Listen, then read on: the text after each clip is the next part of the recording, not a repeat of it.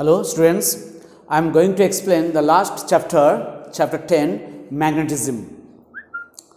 Now let me discuss about magnetism. Before we discuss, can I ask some questions? I am very sure you know something about magnet or magnetism. You have learned in lower classes. So what is magnetism? It is a property of a piece of magnet by which it attracts other magnetic substances like iron and other things.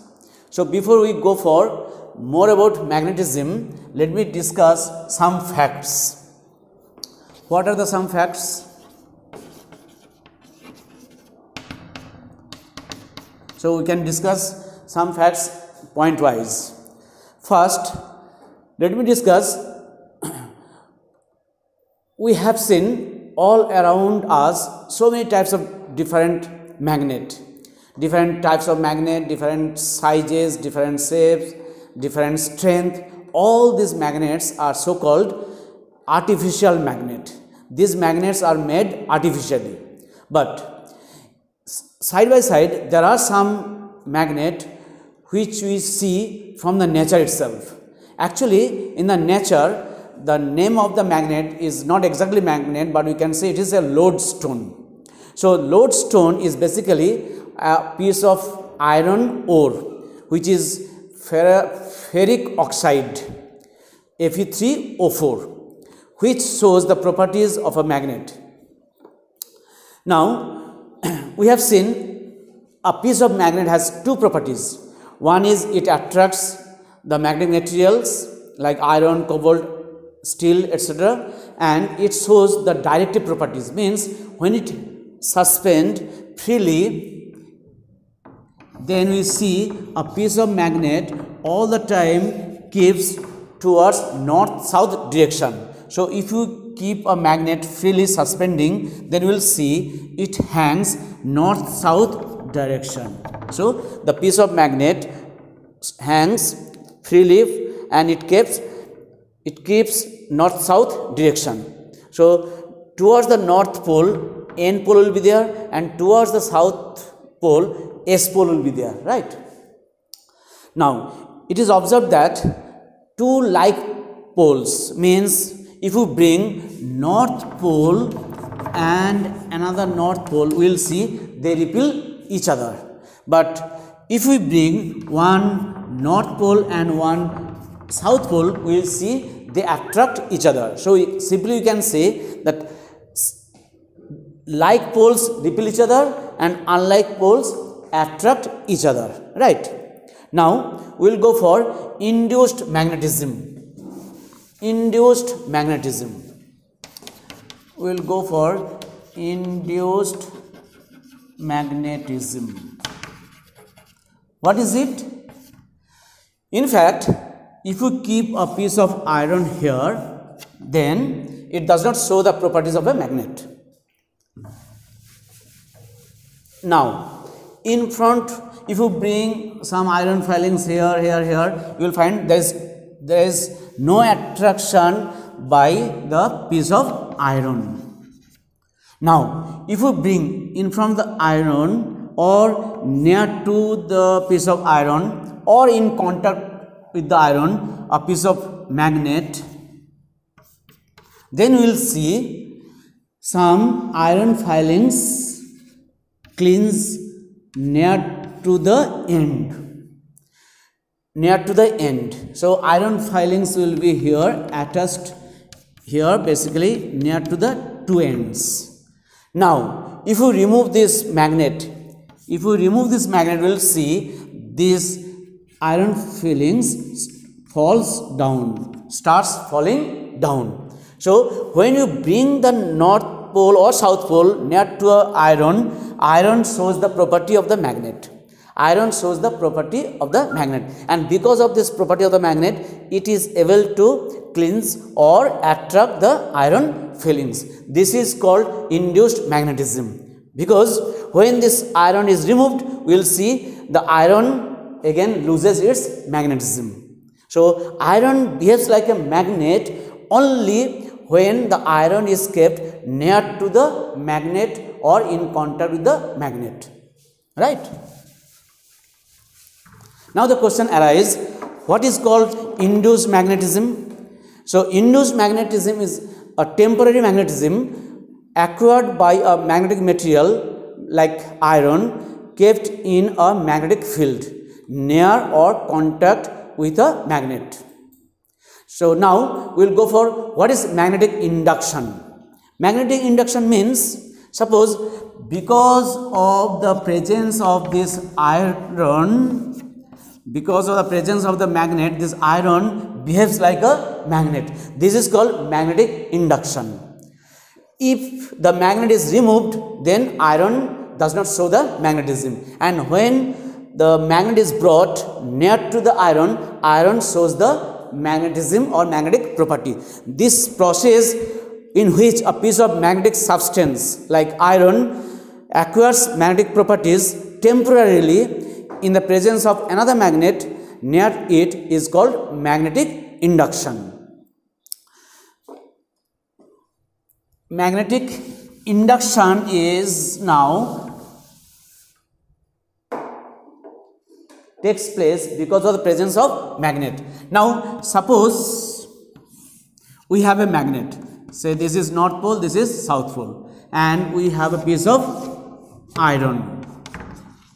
Now we can say, since the iron behaves like a magnet in the presence of a magnet, then we will see sure the two ends will be some poles. So near pole will be opposite of the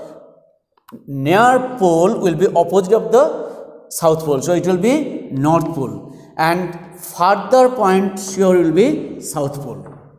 Now from here question may arise, suppose this is a magnet, here it is a north pole, it is a south pole,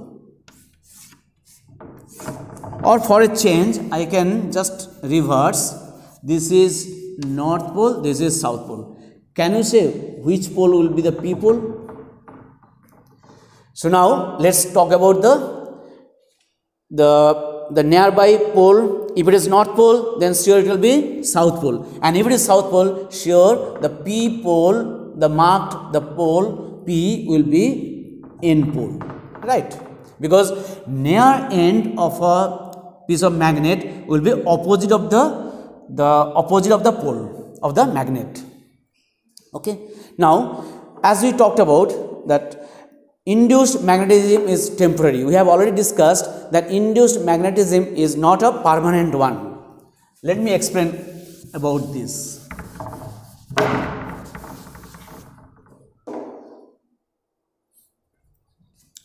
Suppose we have a strong magnet. This strong magnet, north pole, south pole. Now attach a pin kept head up. So the iron pin will be clinched to south pole.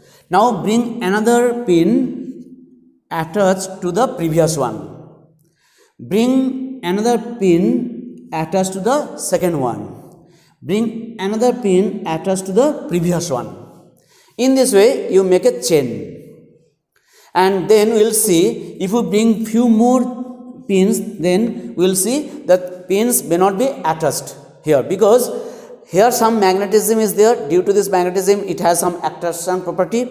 Because of the attraction property, all these chains of pins are attached here. If the weight of the pins, means the last pin, including the last pin, is more than the attraction force, then it may not be able to hold. Now remove the north pole or south pole or this magnet slowly, holding this topmost pin.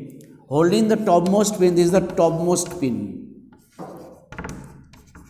Topmost pin if you hold with your hand and you remove the magnet, then you will see slowly the last pin, and then all the pins will be detaching from the topmost, because the topmost pin gets attracted property because of the presence of the magnet. So the topmost pin gets some magnetism. This magnetism is due to the magnetic induction, so it is temporary, and when the magnet is removed, we have seen that the topmost pin, means iron pin, loses its magnetic property, right? So we can say that induced magnetism is not a permanent one, it is a temporary. Now we will go for the last topic of magnetic field and field lines.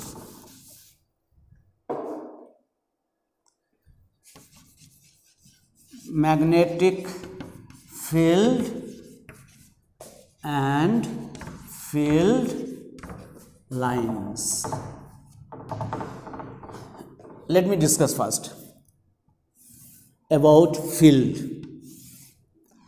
Now we have seen, if we keep a magnet all around the magnet, we will see if we keep anywhere else near to the magnet or magnetic needle, the magnetic needle has a particular direction other than the north-south direction of the geographic North Pole and South Pole. So we can say wherever we keep this needle, if it shows a particular direction, then we can say at that point there is magnetic field. So magnetic field is around the magnet, there is a space. All around the magnet there is a space where the magnetic strength is experienced by a magnetic compass. So the space all around the magnet where a compass experiences of magnetic strength, we can say there is magnetic field. Now we will go for field lines.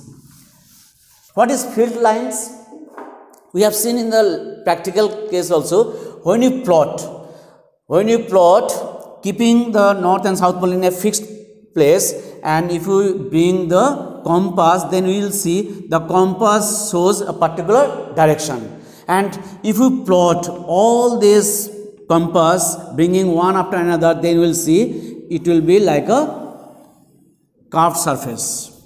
It will be like a curved surface. It starts from North Pole and it goes to South Pole. Actually, magnetic field lines are the closed curve which starts from North Pole, goes to South Pole outside the magnet, and inside the magnet it goes from South Pole to North Pole. Similarly, if you draw few more field lines, you will see then all the time the field line starts from North Pole and goes to South Pole outside the magnet, and inside the magnet it goes from South Pole to North Pole. Similarly, if you draw few more magnetic field lines here, then we will see again the field line starts from North Pole to South Pole, right? So what is magnetic field lines?